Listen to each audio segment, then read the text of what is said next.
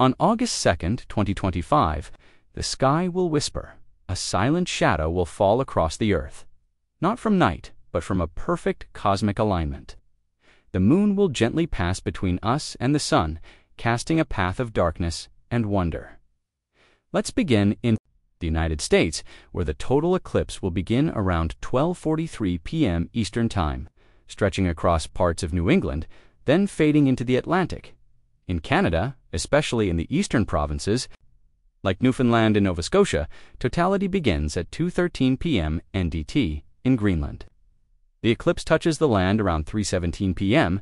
WGT, a rare moment of celestial quiet above icy wilderness. In Portugal, a partial eclipse begins around 5:43 p.m. WEST, just a soft bite out of the golden sun. In Spain, it begins at 6:43 p.m. CEST, visible just before sunset in parts of France, Germany, and the UK.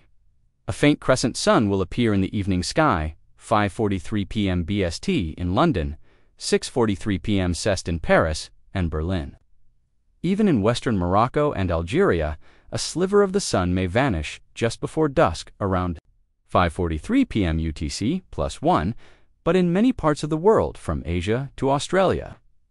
This moment will pass unseen unless you choose to watch it online or feel it quietly from within, because even when unseen, a solar eclipse reminds us that we live in motion, that even the sun rests for a moment.